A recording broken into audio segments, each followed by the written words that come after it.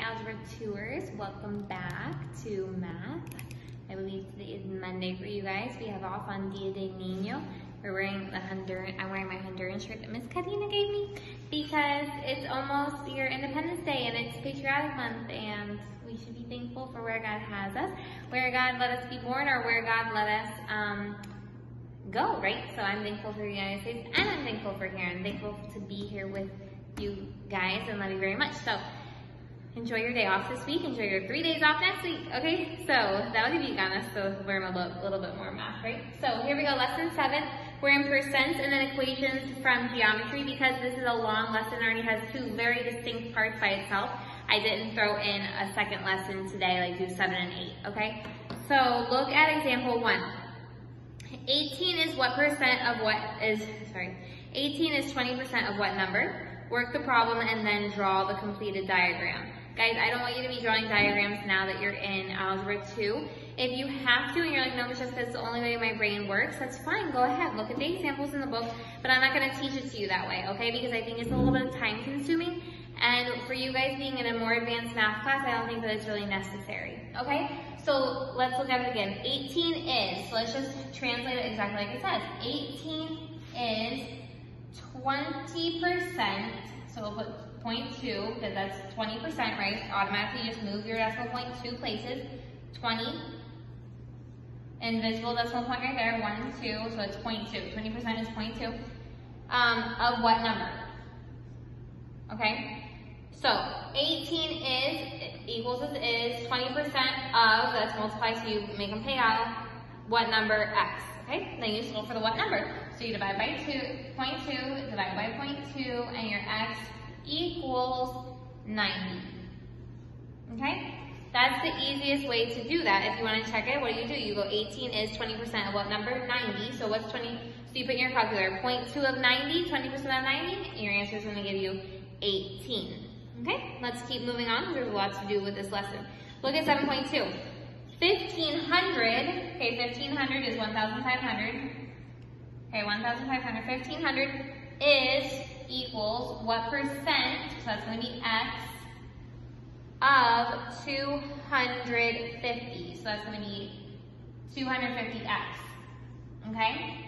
And then you're going to know that you have to put that into percent form because that's what it's asking you. Okay, so we divide by 250. We divide by 250. So 150 divided by 25, which is going to be 7.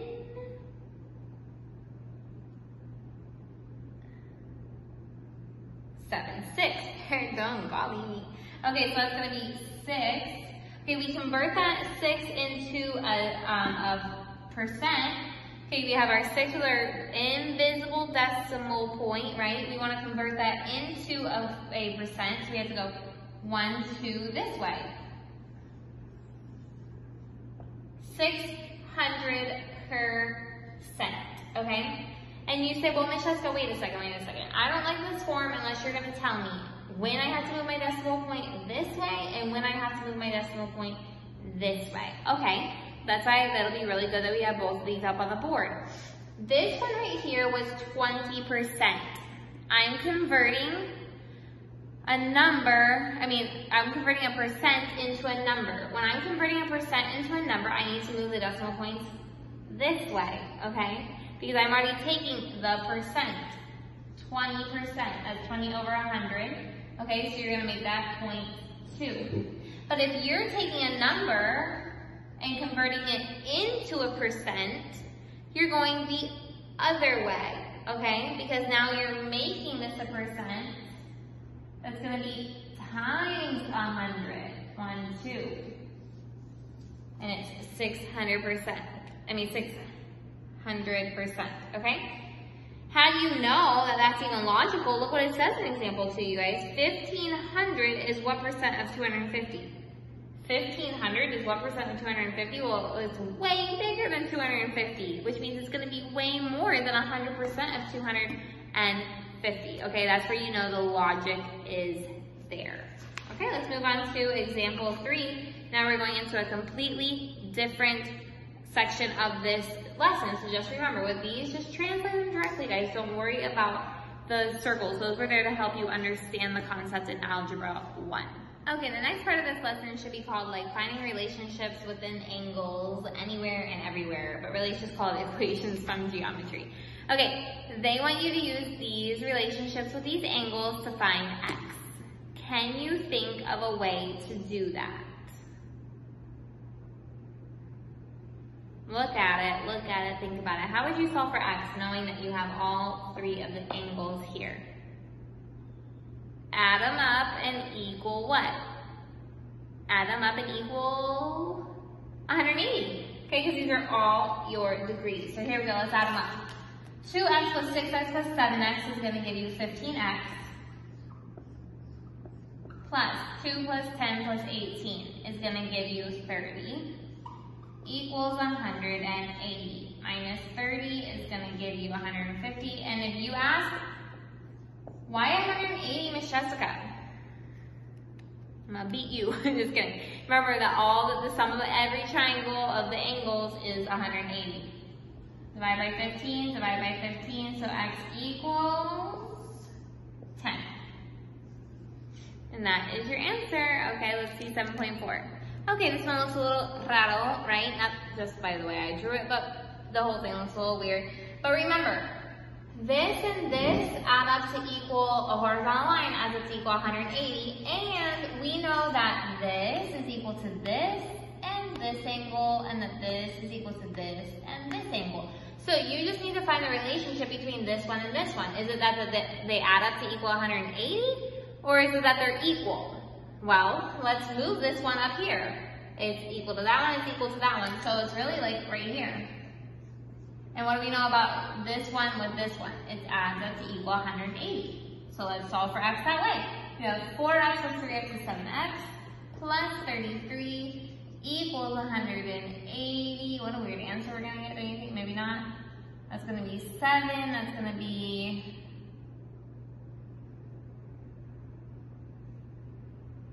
147 divided by 33.